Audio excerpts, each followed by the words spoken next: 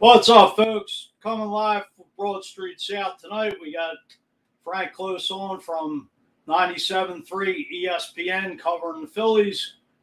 And after him will be Jordan Spector from Jordan Spector Art. How's everybody doing tonight? I'm filling in for Angel. Angel's behind the scenes. Our national correspondent, Ryan F., is here with me co-hosting tonight. Our beat writer, Nicholas Lisi, is on a well-deserved vacation. Hope you're out there, Nick, having a good time. Checking out San Fran, the Giants game out there. Anyway, what's up, folks? We're 2 days away from the Nick Sirianni first Eagles game ever, the Jalen Hurts ever to kick off in 2 days. The Fighting Phils, 8 in a row. We got Nolan Scherzer going at it tonight. The Dodgers are in town. It's a big series. Got a lot of Philly flavor tonight. We're going to jump right into the Fighting Phils, a little Eagles later. How's everybody doing? First, we want to bring on Frank Close of 97.5. He's also the Power co-host with Jeff Mosher of the Power Blue podcast. First, let's bring in our national correspondent, Ryan F. Ryan, how are you? Fuge, my man. I'm Ryan F. It's great to be with you this evening. It's great that we have these two guests on. A little bit of art, a little bit of life, a little bit of entertainment, and we can talk to your buddy Frank about the Phillies. I know everybody's on their high horse right now. Yeah, they won 8 in a row. Eppity, eppity, eppity, eppity, epp. That's all I'm hearing. So, but before we bring him on, Angel, I know he's sitting back there. That's Fuge. I'm Ryan F. This is Broad Street South Sports Life Entertainment.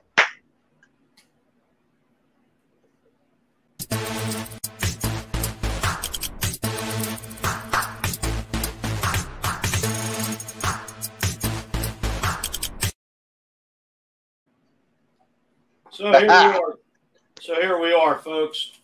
Ryan and myself hosting the show, Angel behind the scenes, and Nick on a vacation. First, we want to bring in Frank Close of, again, the Powder Blue podcast and the Phillies beat writer for ESPN 97.3. Frank, how are you tonight? Doing great. How are you? Hey, Frank. Doing good, thanks. What's up, guys? Pumped up for some Phillies fever in the Delaware Valley. Yeah, they're playing pretty well, so good night to do it. One hell of a matchup tonight. Scherzer and Aaron Nola going head-to-head. Couldn't ask for a better matchup. Yeah, 2 of the 3 Cy Young candidates a few years ago. I mean, Nola hasn't been the same this year, but Scherzer has been Scherzer, so we'll see how he does coming from the West Coast this time. Well, playing with a playoff contender, you know, the Dodgers are right in the home with that division and the wild card. First, want to jump into it. As far as the Phillies, Braves, and Mets, who do you think 11 days later, who had the best, who made the best trades out of all 3 teams right now in the NL East? The Mets, I didn't think did enough.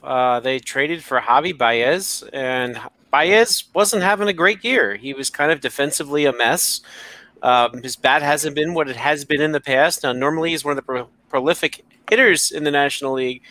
Instead, he's been less than, and he was their solution to kind of fill in for Frankie Lindor, but they're still without Lindor, so and I think he's not quite the player that Lindor is. Now, they'll look better when they have both of them, whenever that happens to be, but they're also without their ace pitcher in Jacob deGrom, and you can't replace Jacob deGrom. Their answer to that was Rich Hill. Who's 42 years old, and you can't expect him to be what he used to be either. So to me, the Mets, I think the Mets are going to be disappearing from playoff contention. I don't see them being back in this thing ever again. I think their upcoming series against the Giants and Braves, and then Giants and Dodgers and Giants again, will knock them out of contention.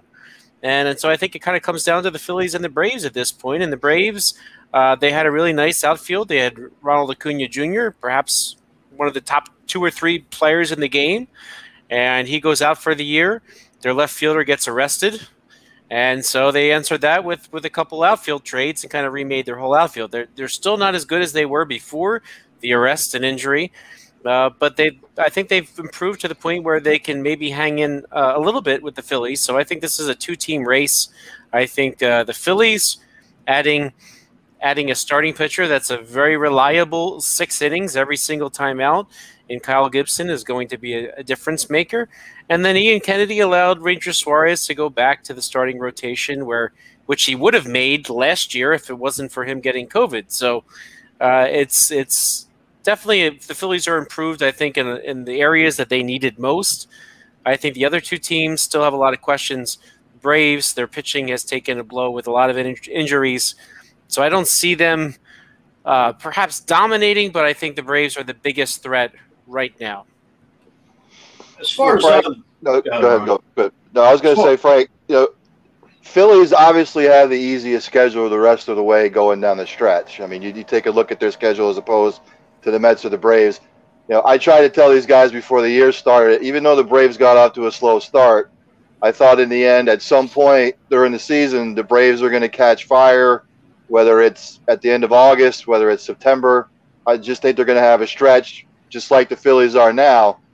But when you look at the Phillies schedule and you look at the way the Phillies are built now, do you think that they're going to hang with the Braves all the way down to the final week?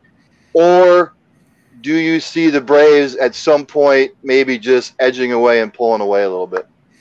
Everybody says the Phillies had the best schedule coming down the stretch. I think the Braves schedule is relatively comparable. They play a lot of the same teams. The Phillies might have an edge over a series or two if you're going to just go strictly by records. But as you probably are aware, some of the quote-unquote good teams, if the Phillies catch them and they're pitching Zach Wheeler, that's a lot different than the Braves catching them and they don't have Charlie Morton or even Max Fried, right? So a lot of times it's going to be luck. But overall, I tend to think that the schedules are rather comparable. So my eyes really are on that second-to-last series of the season. Phillies are in Atlanta, 3 games. I think those 3 games could determine who wins this division because, even if the Phillies have a 2-game lead and they show up in Atlanta then, that could go either way, right? And then the Phillies would then close against the Marlins after that. But I see that, and I think the Braves have the Nats. I'm not totally sure off the top of my head, but I think that could be an issue there. That the second to last series could end up determining it. If one team sweeps, that could make all the difference in the world. So I think I see this kind of going down to the wire.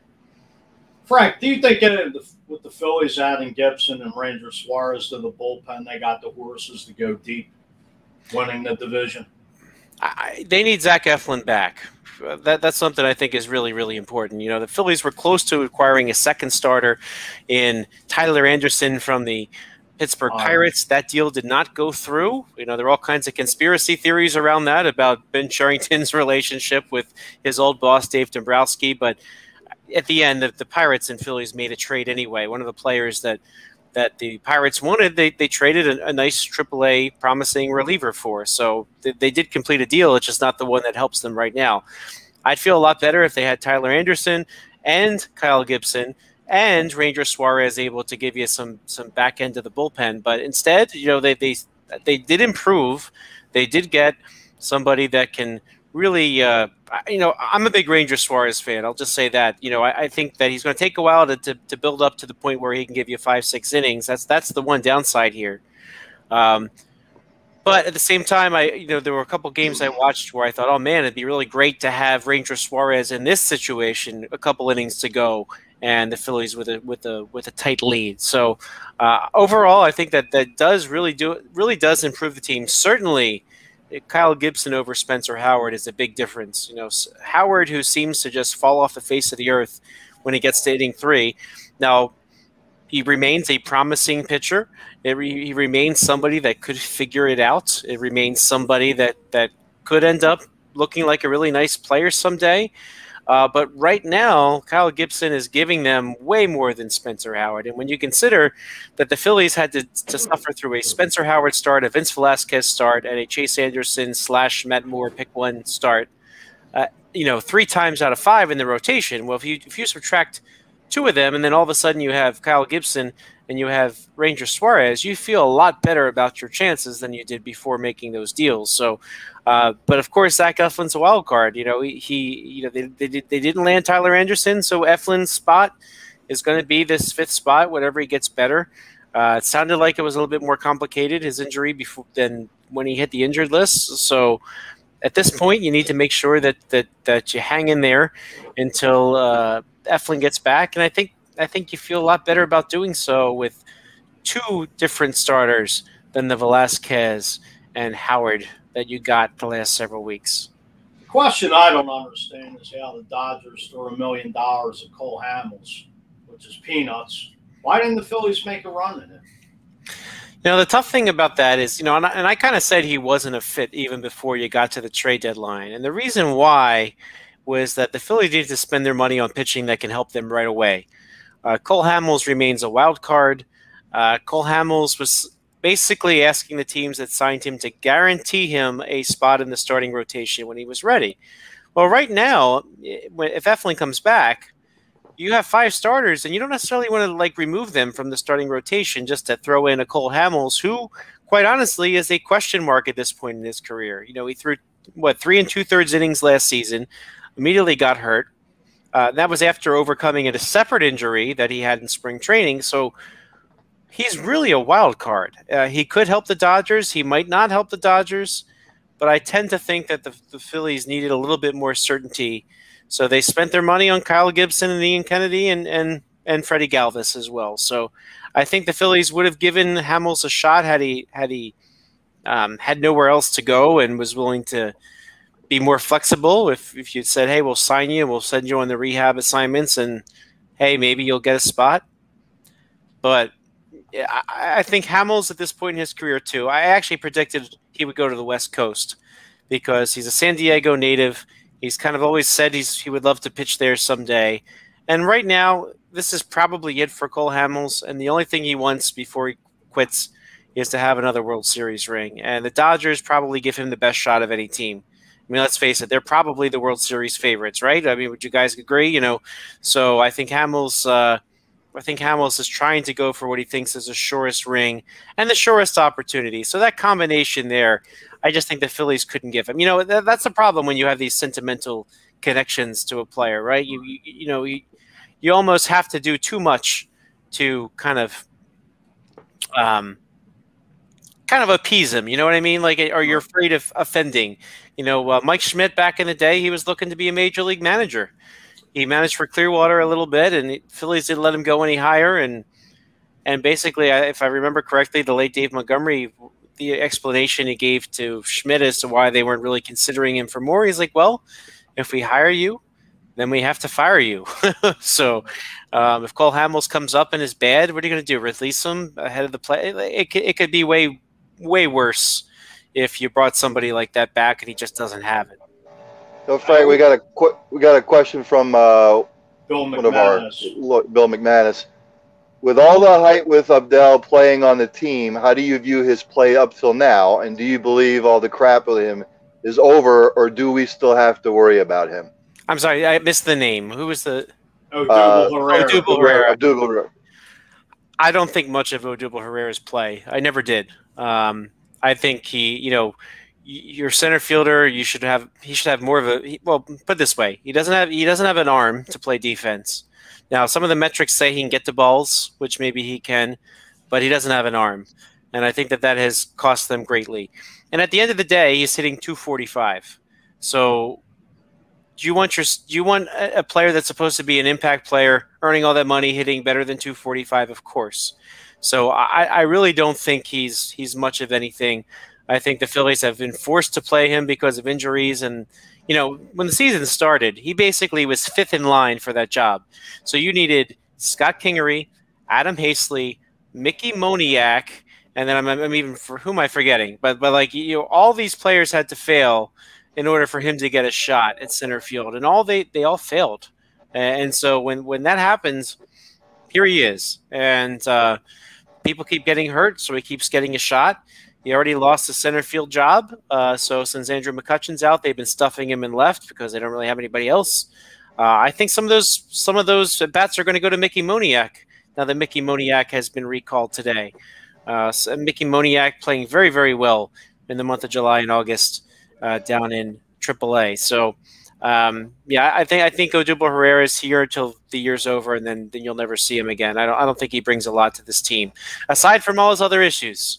Right? We can go on and on about those, but Odubel Herrera, the baseball player, I think is just not performing at a level that's acceptable. When you consider the average OPS in the league is, I forget what the number is off the top of my head, but he's below the average.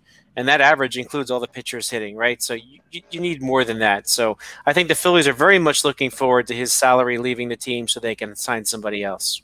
Would you say the additions of Freddie Galvis and Ian Kennedy, are you comfortable with both of those acquisitions? I am. Ian Kennedy is a veteran. I think much was made of Ian Kennedy at the beginning because he gave up a few home runs in his first few appearances. But from my perspective, he just started going after the hitters. He was not trying to mess around, right? If you come in with a lead, go after the batter. He's a veteran, been around this game a long time, a former 21-game winner in the major leagues. Once upon a time, traded for Max Scherzer, right? So that's, he's got a pretty good track record in his career. And he knows what he's doing. And so I understand that in terms of Kennedy, it rattled people a little bit just from those home runs. But if you're coming in with a lead, just get the hitters out. And if that means you throw the ball over the plate and there's a chance somebody hits it, fine. But at the end of the day, he's not giving up any leads. So I think Kennedy is a very important addition.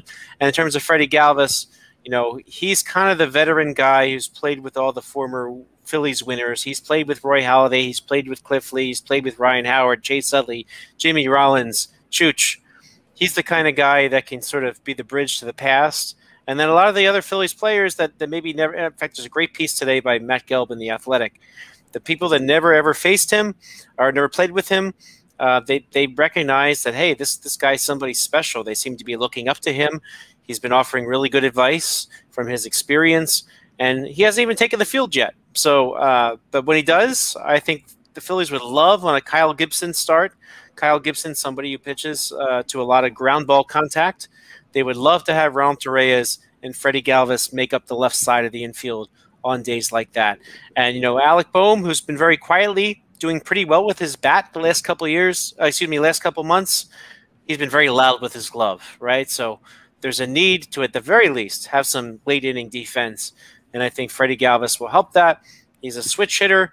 You would love to see him come up in some of those pinch hitting appearances later in the games that are otherwise going to rookie Luke Williams, or at the moment, Nick Maton is on the bench, right? So some of those late inning pinch hit at bats would be great. And not to mention, you can plug Freddie Galvis in almost anywhere. So right now, the Phillies don't have Andrew McCutchen. They don't have Rhys Hoskins, both of them on the injured list. Didi Gregorius, of course, hit by that pitch. He's a little banged up playing tonight. But, in an instant like that, wouldn't it be nice to have somebody like Freddie Galvis just to plug in wherever?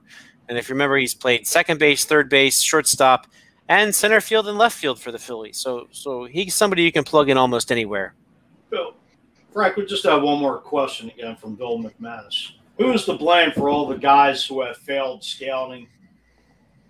Has to be one who, in your opinion, deserves all the blame. And I would say, like, in the front office or the Philly scouting department.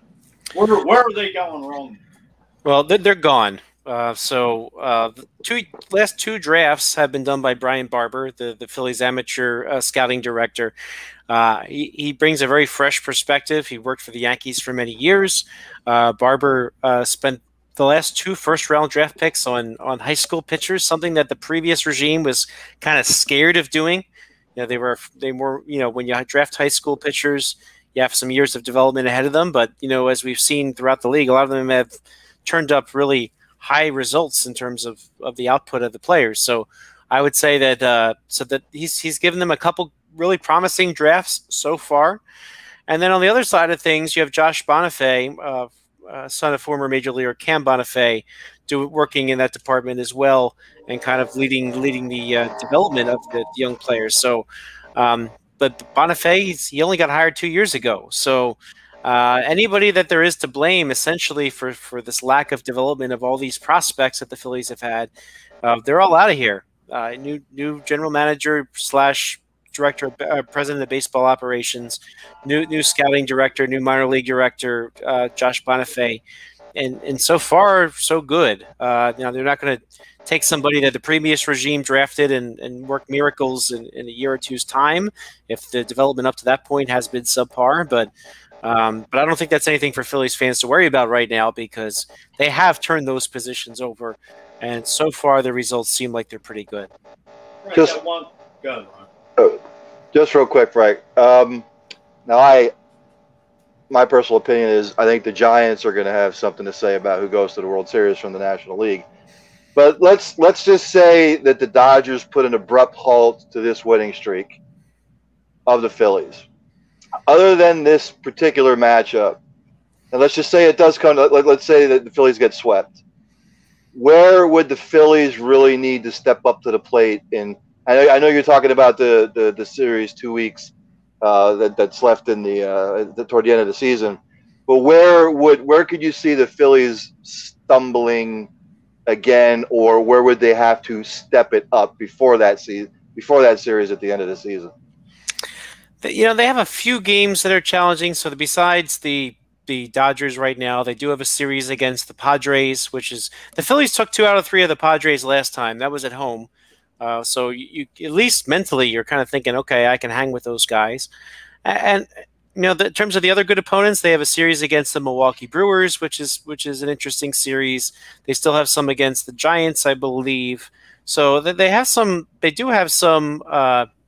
They do have some games that they really need to keep an eye on going forward. But I will say this, I think it's really easy to just sort of say, okay, well, the schedule is what it is. And by the way, excuse me, I said Giants, I meant Reds. They were who I think of the other playoff contender. It's very easy to think, okay, well, this team might be better than this team. But at the end of the day, if you're facing starters 3, 4, 5 against the Padres, and you're coming at them with Zach Wheeler, Kyle Gibson, and Aaron Nola, well, then you might say, okay, well, then that leans the Phillies, right? And then if you get Zach Eflin back and you go into the next series, which isn't as challenging, well, then you feel a lot better about it. So I think the Phillies will try to play with the rotation the best they can. Chase Anderson was in that Zach Eflin slot, and he hit the IL, and the Phillies just skipped that spot in the rotation thanks to Monday's off day. So I think they're willing to move the rotation around where it benefits them best. So I think they're going to try to do that and try to get some of these matchups right. Because looking at the rest of the schedule, there's not a whole lot to really fear. 2 games against Tampa Bay at home. Tampa's been good, but again, it's only 2 games. And honestly, like if they're winning most of these series against the lesser teams, you can go 1-2 against the Dodgers and not sweat it. Now, ideally, if they're at home, you want to win 2 of these games. You want to win today with Aaron Nola, and you want to win tomorrow with Kyle Gibson. But if you don't, it's not the end of the world. So I think that's a luxury the Phillies have at the moment with a multiple game lead. And you got to think, too, that the holes in the Braves, and there are holes, they will keep the Braves from dominating their opponents, too. So there will be a little bit of wiggle room, I think, here. Now, you want to try to win every day. You don't want to just say, well, I'll get them tomorrow if you're the Phillies. But there are some things that could work out in their favor. And even though some of these games, maybe about 10 of them are against solid opponents, there's no way to really worry about them, especially if they happen to face Zach Wheeler, of course. Frank, I had one last question for you. I know you only got another minute or so. Phillies win the division? Right now, I tend to think yes. I think the Braves have enough holes. I think the Mets are not going to be part of the conversation anymore. I mean, that's something I really believe. And even though it might go down towards the end, I do think that there's been sort of a renewed confidence among this Phillies team, and I think they have something to prove. And I think they're going to do it because I think they've built a lot of confidence the last few weeks that they're going to hang in there and they're going to win. Definitely agreed. All right, Fuge. Don't forget the Twitter handle @Frank Close. Gotta check him out. What is 97.3 FM ESPN? And also with Jeff Mosher, Powder Blue Podcast, and also a website, sportstalkphilly.com. Well, Frank, we want to thank you for coming on, taking your time out tonight. We do appreciate it. And, let's go Phils, and hope to have you back on soon. Yeah, thank you. Thank you. I'm glad we finally worked out a time that worked. Yeah, I know we've been going back and forth, so we do appreciate your time very much. Surprised this guy didn't blame Harry Roseman. He just blamed Angel. Frank, thank you so much, man. Thanks, guys. Have a wonderful day. Have a good night. Thank you. Take care. What do you think, Fuge? Philly's gonna get it done? Yeah, I believe so. How about you, Mr. Pittsburgh Pirates fan? Look, I called the Cardinals and the A's in the World Series.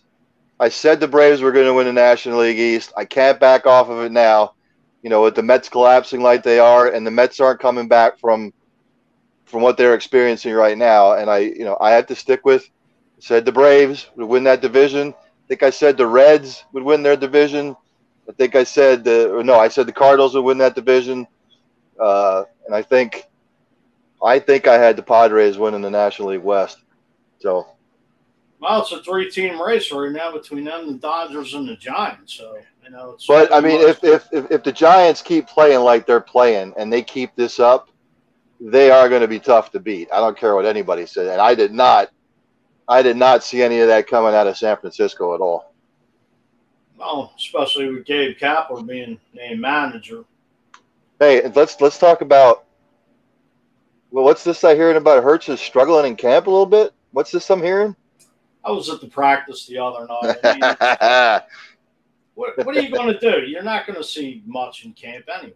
I mean, it's some of these guys are just camp bodies. 2 nights away from the first preseason game, and there's a lot to be shown with this football team. I mean, you got a lot of new defensive veterans. You still got whether Zach Ertz is going to be in camp. I mean, going to be on the Eagles to start the season. I mean, you got a bunch of rookies, which I think the Eagles need to go out and sign a veteran wide receiver just to groom these guys. I mean, to me, the running game's got a lot of upside with the additions of Jordan Howard, Kerryon Johnson with Miles Sanders, depending on if Nick Sirianni runs a balanced attack. I mean, forget Jeff Lurie and his stupid theories on the damn passing game. How did they win the 2017 Super Bowl? They pounded the damn rock. That's how it was. LeGarrette Blount, Corey Clement, Jay Ajayi, they just pounded all. I mean, there's your buddy Bill McManus. Diller got hurt today, day to day. Yeah, I believe he sprained his knee today. That's why I hate preseason. You saw what happened to Justin Jefferson yesterday. No, what happened? I think it was Justin Jefferson. I think he twisted his ankle or his knee. He was in pain. He was laying on the ground. I mean, this is why I can't. I never liked preseason football. If you want to have like little itty bitty scrimmages and stuff like that, that's great. But of course, it's all about the lira. So too many. You think Aaron Rodgers is going to play in the preseason? No. No, not at all. It's already been said. Well, let's jump into it a little before Jordan comes on. You got 3 preseason games instead of 4 now.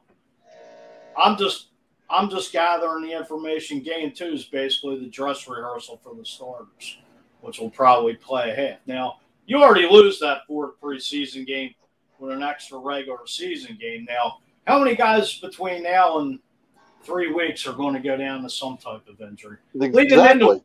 Leading into week 1, it's basically the month of September. You're playing preseason football. I mean, you don't have the 2-a-day practices anymore. It's with the collective bargaining agreement, it's just a joke. If you want to have 2 preseason games just for the rooks and the backups and everything, that's great. And then if you want to leave the final preseason game for all the starters, make them play. Save the 3rd game for all the starters. Make all the starters play the whole damn game.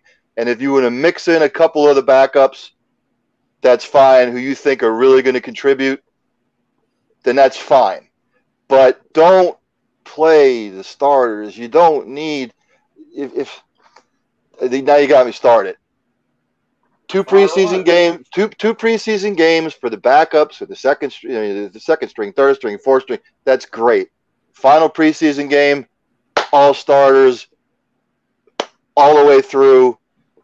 You think the guys who are really going to contribute that are going to be second string or even third string, plug them in with the starters at some point or whatnot. See how they perform, with the starting 22, and then you take it from there. But there are too many people that get hurt. Baseball's different with their exhibition season. Do guys still get hurt and stuff like that? Yeah, but it's not like they're playing like full exhibition games like every freaking day. You know what I mean? And then like the NHL is a little bit different, and then basketball is a little bit different. Football is a whole different beast, man. It's just a whole different. And even then, now you got 17 games and 3 preseason games, and then you got the playoffs. That's a lot of taxing on the body, man. That's just a lot of taxing on the body. You're talking July mini camp all the way to February if you make it. That's 5, 6. That's 6.5 months of beating the hell out of one another. I'll take COVID out of the equation. The OTAs, the mini camps leading up to training camp. Bill McManus has a question. How about when the Rams coach said Stafford will not play as long as he is coached? I'm not exactly sure I understand the question, to be quite honest with you. Can you reiterate on that, Bill? That's Sean McVay who said it. How about what Rams coach said Stafford will not play as long as he is coached? Oh, as long as he is coach. Okay. I don't know. I have no idea. And look, even with Stafford, look at what happened to him like a week and a half ago. You come through on a pass, clank, you hurt your thumb and whatnot. So I don't know, man. I don't know. I just preseason has always been a big sticking point with me. I just never liked it. I don't think it serves a purpose for whoever. You already know who's going to make the team and who's going to start. I think for me, preseason has always served the purpose. Let's take a look at all these players to get it to a 53-man roster, because you already know what the bulk of your team is going to be. So, like I said, 2 preseason games, backups, people trying to make the team, and then that 3rd preseason game, all-out starters, first quarter to the 4th quarter, and just let them hammer it out. We want to touch on our great sponsors, Goose's. First of all, I'd like to thank Goose's Monte Cristo Lounge out there at Limerick. We'll be out there in a couple weeks. We'll be out there at the start of the Eagles season on September 12th. Angel, Nick, myself, Ryan. We'd like to thank Tampa Joe's. Also, we'd like to thank LG Direct Studios. Also, we'd like to give a shout out to our special partnership with Big Sarge. You can hit Big Sarge up on BigSarge.com. Actually, he's on Sports Talk 790 in Houston. He's on there called In the Trenches with MD Khalil, ex-Eagle. Very nice guy. Tune in to Big Sarge. Check out his website. And Big Sarge will be on probably within a couple weeks when Dallas comes to. When the Eagles go to Dallas. Let me correct myself. You're all flustered now because we're only some 5 weeks away from the start of the NFL, and there is only, I believe, let's see, my birthday is the 28th. So what do we got? Like maybe 17 days, 18 days till college football. Yes, sir. Bill has a question. We can treat these guys like statues. That's why September. We cannot treat these guys like statues. That's why September guys go down, because training camp has changed. It has changed. It has changed. I mean, you can get it hurt at any point of the season. I understand it, but it's almost like the NBA now. It's like, why don't you do just, and you know it's going to happen during the season because we talked about it months ago with the 17th game. I'll guarantee you, if let's say the Chiefs are 13-1 and their next closest opponent record is, I don't know, 10-4, and they've got a 3-game lead on somebody for home field advantage, I will guarantee you that if they're playing somebody crappy that particular week, they're going to sit some of their starters just to rest them. And that's just the way it's going to go down. And I'm sure the NFL is going to try and keep tabs on it because there's a whole lot of other stuff that comes into play, when you start doing stuff like that. So, and I already know it's coming, Fuge. It's what would you do, Fuge? Let's say, it just hypothetically, let's say the Eagles are, I don't know, let's say they're 11-3, and the next closest record for home field advantage to the Eagles division-wise is, I don't know, let's say it's 8-6, and you've got a 3-game lead on the next division, the leading division team at the time, and let's say the Eagles are playing somebody that are abysmal. Would you sit your starters for a week or sit them for a half just to get them some rest? In week 17? Not 17 at any point. That's what I'm saying. Let's say. Yeah. It just depends because the game could be crucial. I mean, you could need that game to win the division going down the stretch. Ducky, hey Doc, how you doing? Just got a question. What do you think about the opening practice on Sunday night? Jalen Hurts did look good at some points and other points. No, Zach Ertz had a nice touchdown in the end zone. Quez Watkins looked great, which I think he's going to make the team. But as Brian Dawkins always said, anybody could look good in practice, but it's where in the game is where it counts. Thursday night, when all these guys, 90 guys, step on the field, we'll see who wants the job and who doesn't. See all the camp bodies get cut. Game 3, week 3 preseason. We'll see who wants to make the team, who's got the heart and fire to make it in the NFL, because a lot of these guys will be going home getting packed or being on the practice squad. Uji, let me ask you this about your Eagles. What's up? Let's say the Eagles start off 1-3. Do you think the Deshaun Watson trade talks are going to start to ramp up even more? There's still speculation and rumors that, I'm seeing articles that, Deshaun Watson could be an Eagle. Whether it's Miami Dolphins or the Eagles, they had to do their due diligence to, from a legal standpoint. Why would all these rumors just be coming out? It could be, sell papers, internet, whatever, Twitter, all these handles with social media. Right now, to me, 22 accusations, it's a fire starter. And like I said, last week, the Eagles have 6 female executives in the front office, the most in the NFL. Now, what does that tell you? What does that tell an Eagles fan base? What does that tell any fan base? Like, does Jeff Lurie care more about winning, or is it, you got to think about what's out there. Right now you got to give Jalen Hurts a full season. That's the only thing I could say. A full year.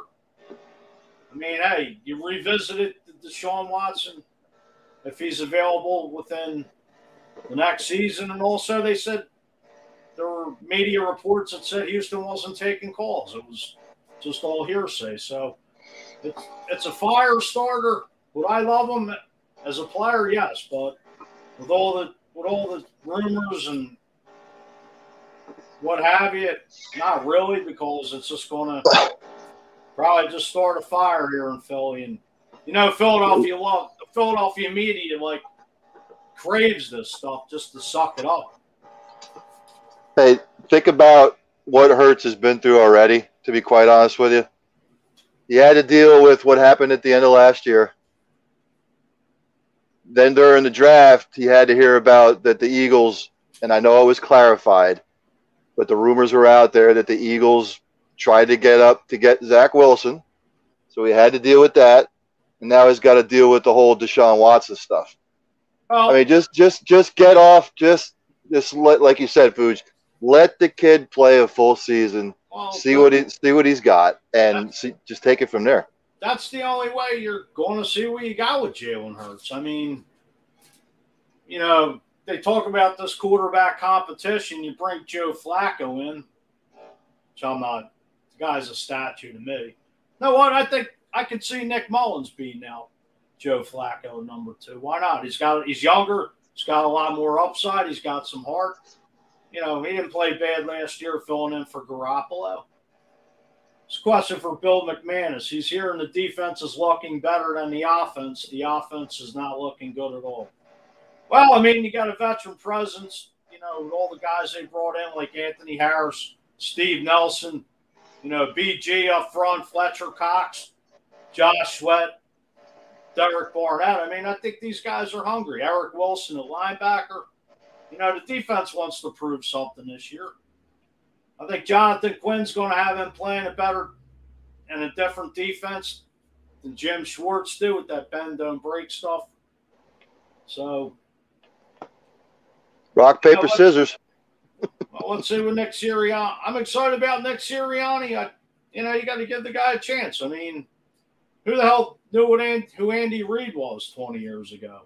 Not nobody. Andy Reid to Nick Sirianni, but Andy Reid took the playbook out of the trash from Mike Holmgren. I mean, he was the quarterback's coach for Green Bay, for God's sake. You never know. What could be a diamond in the rough where he'll be gone in 2 to 3 years. Just hopefully we're not like the Cleveland Browns bringing in coaches year after year.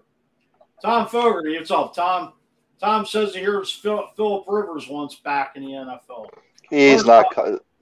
First I'm hearing about it, but you never know. I mean, with the whole Carson Wentz debacle, they could reach out. Who knows? Maybe just like that stupid rumor that came out last week saying that Andrew Luck called the Colts about coming back. Phillip Rivers is not coming back. The only way Phillip Rivers is coming back is if somebody is in they're down to their 4th-string quarterback or something like that, and somebody really needs a veteran quarterback, but the guy, he can't really throw the football. You see him try to throw the football last year? Did anybody try and see him throw the football last year? He's got that shot put release where he brings it back and he shot puts it. Earlier in his career, it worked to a charm, but now he's not coming back. He's got Phil, listen to me. Stay at home, spend your money, go on vacations, hang out with the family, enjoy your time. No, don't try and come back. I'm sure he's enjoying his retirement with his 9 or 12 kids. And take Andrew Luck's advice. You know what I mean? Everybody thinks Andrew Luck's coming back. I got news for you. Andrew Luck is never coming back. Hey, how about your boy Howard Carmichael, by the way? Well, yeah, let's give kudos and a shout out to 2021 Hall of Famer Harold Carmichael. Congratulations. Jeff Lurie, by the way, retired number 17 already. It's already been gone throughout. Sean Jeffrey, Nelson Aguilar, whoever else were. Retire Harold's jersey. He's in the Hall of Fame. It's been long overdue. How we get in touch with Jeff and tell him? The guy had a phenomenal career. It's the greatest Eagles wide receiver in history. Who was more integral to that team, Wilbert Montgomery or Harold Carmichael? Well, see, here's the thing. Harold, you never hear nothing about Wilbert Montgomery. It's always Shady McCoy, maybe Deuce Staley, Brian Westbrook. I remember Wilbert. Wilbert Montgomery doesn't. Dick Vermeil pounded Wilbert Montgomery into the ground. I mean, no wonder the guy's knees were shot, and he was traded to Detroit for Gary Cobb, 5 years later. I mean, they ran him into the ground. He was done. I mean, I don't think Wilbert Montgomery gets his due diligence as a player. You never hear nothing about the poor man. Hey, Fuge, I want to pick your brain about. I know you're not like the biggest NBA guy in the world, but I was at one time. what do you think about all these max contracts, brother? Well, the Lakers are definitely rolling out the old heads, to win a championship. But in the Jordan era wouldn't have happened. But I don't want to get into that because I get fired up, and I could sit here all night and talk about the 80s and 90s, the greatest years of the Hey, man, look, basketball. If the owners are going to offer it to them, take it. Who wouldn't freaking take it? You know what I mean? Who wouldn't take it? Yeah, but to me, it's like the difference between Jordan and LeBron. LeBron had to go to several other cities to win titles. Jordan had Scotty, and when towards the end, the last three, they had Dennis Rodman. But that was a dynasty. They probably could have won 3 to 5 more. Maybe 3. I don't want to get 2. So, Angel says Fuji says Howie Roseman should be in the Hall of Fame. Yeah, maybe as a janitor. Is Jeffrey Lurie a Hall of Fame owner? Why do you got to start? Hey, man. I'm just you're the Philly Jones. You're the Philly. Oh, Jones. Stop. I'm out. He's not Jerry Jones. I'm out. Let's not talk about him. Why not? No, I don't want to talk about him. I had a nerve, didn't I? I'm tired of talking about him. Why? Tired of talking. That's your boy. Tired of talking to him. Can't do it. Won't do it. You know what? Can't. Hey, look, can't win with him. Don't want him. He needs another facelift. He needs another facelift. No more expensive. Yeah. Plastic face. Mr. Fogarty, I'm tired of hearing about that too. Oh, don't get me started. 5 or 6 years with this guy, shooting jump shots in practice. This guy just needs to be ran out of Philly, driven to the airport, go to LA in your $17.5 million mansion, live there, play for the Lakers, play for the Clippers, take care. I don't even want to bring up Bum Simmons' name. Throw that down the damn toilet. It's over. Kaput. He hasn't returned JoJo's calls. Nobody. Take care, Ben. I'm not getting into Ben Simmons. It's a disgrace. This guy can shoot jumpers, but he can't step up in the damn playoffs because he's a tin man. He has no heart. Hell of a phenomenal player defensively, but the man choked. You're a choke artist, Ben. Get some heart. Yeah, Go see the Wizard and get some heart, my man. Take your game elsewhere, and you'll probably win 5 titles once you leave Philly. Yeah, I mean, I'm Mike just. Fuji and I approve the message. Don't ask any questions about Bum Simmons because I'm done and over with that saga. You can flush it down the toilet, turn a page, do whatever the hell you want with it because I'm sick of hearing about Ben Simmons. What do you think about Flyers signing Carter Hart? It needed to be done. I mean, I just think he had a bad year. I mean, it picked up some defensive guys and. Why? I'm just trying to get you to calm down just a little bit. No, I'm fine. My rant's over. Now I'm in my element now, even though I'm hosting. Thank you for co-hosting the show, and thank you to you and Angel for getting me through this. I mean, I think you just wanted to stir the pot, but I thought. Phenomenal talent, but like I said, phenomenal talent, but no heart. You have all the talent in the world. Hey, you know what? By the way, we're not having a show on Thursday, folks. Just to let you know. Bill McMahon says the Rams have come. Rams have come in vengeance at the park, no score in the bottom of the 4th. As I do have it on behind me. Well, you say the Braves will win the division. Braves win the division, my friend. That sounds like a bet, my man. I'm going to take whatever the bet is. I'll bet you a haircut. That's about $25 for you. Oh, you don't. Well, you cut your own. Well, see, I get my hair cut in 2 weeks. Wow. Hey, let me ask you something about the NFL real quick. Let's see, Marlins. Angel says Marlins come back to win a division. Oh, don't even get on the floor. Tampa. So with the 17 game, and I don't know how the viewers feel about overtime. This whole thing about, well, you kick a field goal and the other team can kick a field goal and then it just keeps going. But, you know, if the other team scores a touchdown, then it's over. Look, man, you know what I think they should do at overtime? And I know I'll get pushed back for it because I just got done saying about people getting hurt and stuff like that. I've always been a big proponent from all the way, way back. They should just play an extra quarter, and whatever the score winds up at the end of the fifth in overtime, that's it. So you go into overtime and it's 24-24. Someone wins 38-24. You know why I say that, Fuji, is because for 4 quarters you battle, you spit, you bleed, you're hurting, you're out of gas, you're out of breath. But then, oh, yeah, well, if the team that gets the ball first scores a touchdown, the game's over. Or if the field goal kicker kicks a field goal, then the other team gets it. And if they kick a field goal, then the game keeps going. Well, I'm sorry.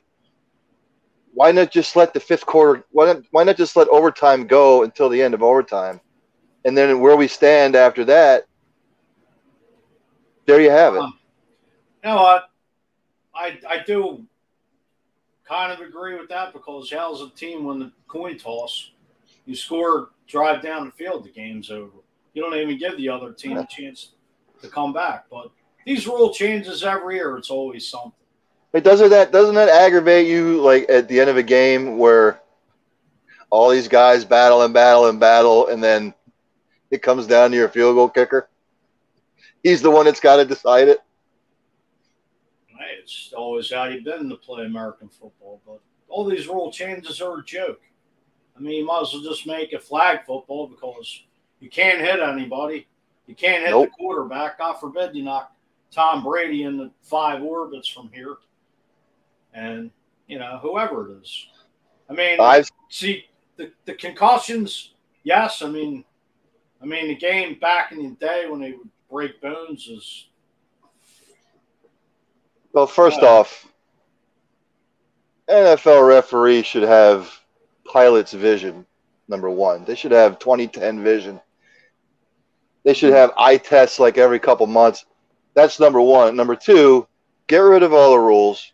The only way, if I'm a referee, the only way I'm going to call a penalty is it would have to be so egregious that you have to call it. But the way they make it, and I get about concussions and guys are faster and they're stronger and they're this, they're that. I get it. But it's football. Like when we played football way back in the day, those are the risks you took. I still hurt like hell sometimes. My shoulder shot from football. My knee shot from football. But guess what?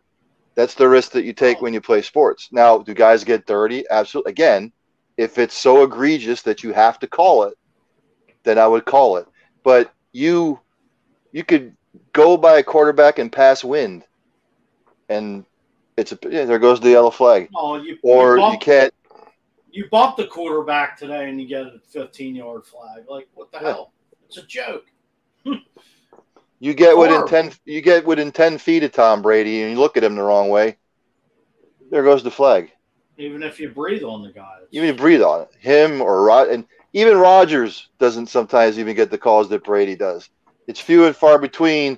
And I won't bring it up, but go back and take a look at the Super Bowl. That's why Brady. You fire no. You go back and take a look at some of the games that Brady's played in. And I was happy that, and they've changed. Well, the tuck rule is where it all started with Brady. Raiders against the Patriots, 2000. If that play doesn't happen, the Patriots aren't going to the Super Bowl that year. No, they're not. They're not. And that's the sad part about everything. That's where the dynasty started, I guess. Did you ever see that on NFL Network, the timeline about that? Yeah. Pretty interesting when they break that down. Chucky and Charles Woodson and Bella Cheater and some of those other jokers. Just like when the Dolphins played the Patriots. And here come the snowblower. What year wasn't that in the mid-90s, I believe? No. I'm talking like way, way, way, way back. Before my time. You must be old. I am old. So I said Cardinals A's, but the way the Giants are playing, we got about 5 minutes here. But the way the Giants are playing in the National League, I don't know, man. And then as far as the American League goes right now, the Red Sox have tailed off. Yankees have gotten hot. The Rays are sort of like in between. Well, I'll tell you what, man. Right now, Chicago White Sox are looking tough. Tony La Russa. I don't know how he's managing at his age, but God bless him. Say what you want to about the man, but the man can. Hey, the man's a winner. How many World Series has he won? They're looking. I don't know. He's won with the Cardinals. It's one with the A's. Yeah, he's got to at least have. I mean, Joe Torre has what, 4? La Russa's got to have 3 or 4. Torre's got more than that. Does Torre have more than 4? What did they win? 5 or 6? That's a good question. Bill McManus, 84 was that the snowblower game, which I remember it. I was off by 10 years. So, it will be. What are you thinking about your Eagles opener, man? What, against the Falcons? Not going to be easy. No, I think the Eagles win. I mean, I'm not a fan of Matty Ice. He's a choke artist. No Julio. But they still have a good receiving core. That game, Atlanta's defense is a sieve. So that I would say, if you're going to bet for entertainment purposes only, by the way, if you're going to bet, I would highly take a look at the over/under of the Eagles-Falcons game. Why for entertainment? Legals bet in Pennsylvania by most states. That game might casino, you can drop whatever you want to put. Put $1 million on it. I'll bet you the over/under for that game is like 61. Could be. I could see that game. I could see that game being like a 33-31 game or somewhere in there. Let's call Vegas Vic. See what he says. Hey, you go look at some of the opening games, man. Bill They're McManus tough. says Falcons shock the Eagles nation. The birds against the birds.